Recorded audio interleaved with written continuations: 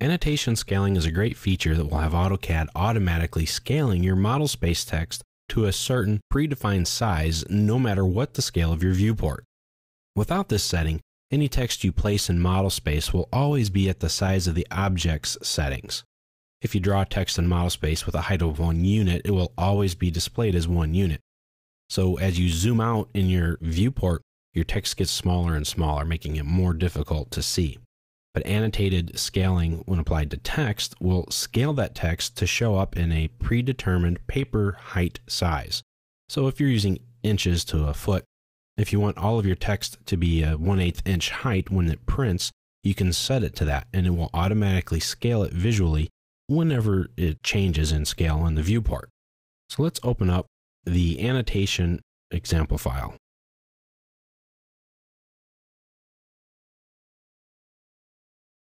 Here we have our familiar movie house scene. Let's draw some text in model space. Let's put it here in this one room. So mtext and pick our area. And let's just call it an entrance room. And there we go. Okay, it's very tiny. The text is right here, but because the way our scale is and the way we're zoomed in, the text is very, very small. We can't see it. And when we go to anywhere else, it's going to be hard to see.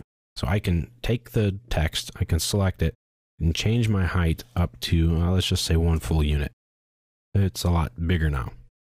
You know, let's scale it up even more. Let's make it 10 units tall. There we go. That's significant. We can see that in model space. If I come here to the Annotation Notes tab, you can see the text right there, entrance room. If I double click inside here, and if I change my scale, I'm just going to zoom in and out, you can see the text gets smaller and smaller, especially compared to the text that's put in here in paper space. Now here it's about the same size. So that's regular text. It's not annotated at all. Let's undo all this moving around. Now let's go back to our model space tab, and we can see our text that's here. Now, typically I stay away from putting text in model space for reasons like this. Plus, I necessarily don't want text to show up everywhere. If I want to label a room, then I'll label the room in paper space. However, labeling a room might be a good idea, because then no matter where I'm at, no matter what viewport I create and what tab I create, I'll know that this is the entrance room. So in cases like this, I believe it's a very good idea to label something in model space with text. And if you're going to do that, then I suggest you make sure you have annotated scaling set to your text objects. Now that we're in model space, we can create a text style that has annotation scaling to it.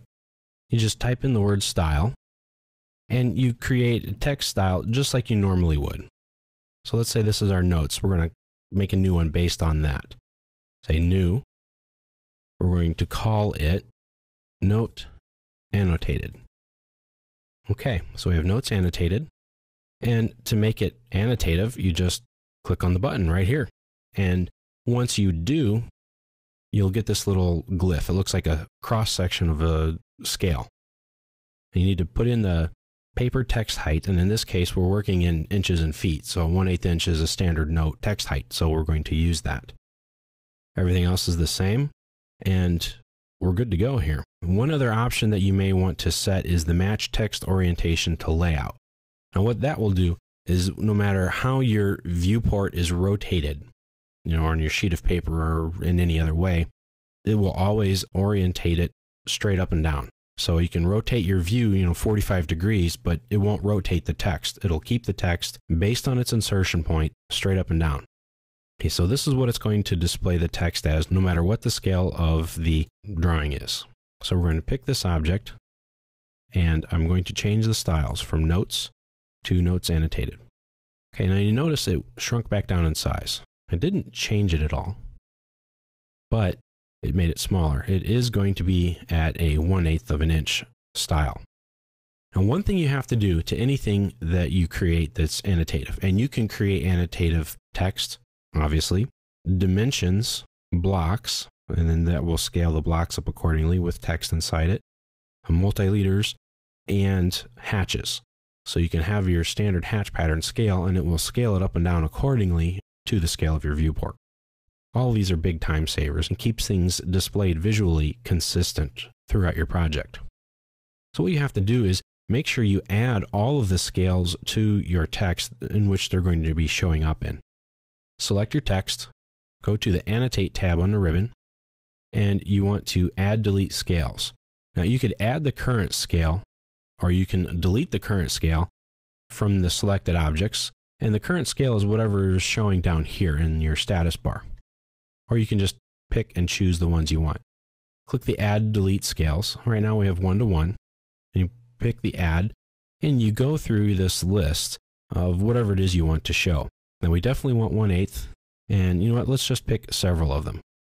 So you pick one, hold the Shift key down until you get what you want. You can hold down the Control key and add specific ones or take away some. Now, you want to keep this list short because you may be thinking, well, I'll just add them all the time. Well, you don't want to, and I'll show you why. We're going to click OK, and we're going to click OK again. It doesn't look like anything's changed, right? Well, when I select it, you get a preview of the text and how it's going to look at all of the scales that you've added to the list. So that can be an issue. It could really fill up your drawing screen if you pick this. And if you have more than one text object, it will really populate your screen visually. So you don't want to necessarily do that. Let's go to the Annotation Notes. And the scale of this view here, as we double click inside it, is at 1/8. And we added that to it. So here we go. Now we can move this, and you can see the preview stayed here. That's because they're going to. We're only affecting the way the 1/8 of an inch scale viewport or factor is going to be displayed. So I can take my orientation point here for the text and move it, and it won't affect the others, which is kind of cool because if I zoom in or zoom out, it's going to make the text stay the same size, but the line work around it is going to change. For example, this is at 1/8 of an inch right now. I'm going to unlock the viewport, and now I'm going to change it. I'm going to change it to 1/4. See, the line work zoomed in. The text stayed where it belongs, and it also stayed at my 1/8 inch height. You can see that by relating to the paper space text, which stayed where they're at in paper space, but my model space text stayed with the model, which is another advantage over the paper space text that you'll see here. So that's it in a nutshell. I can select it, and you see right here, here is my 1/8 inch height text. Now I can move this up and put it up here, and that changes. Now I can do a couple of different things here. I have the options here to sync the scale positions. So for example, here, if I edited some of these like I have, now I need to sync them. I want them all to go back together.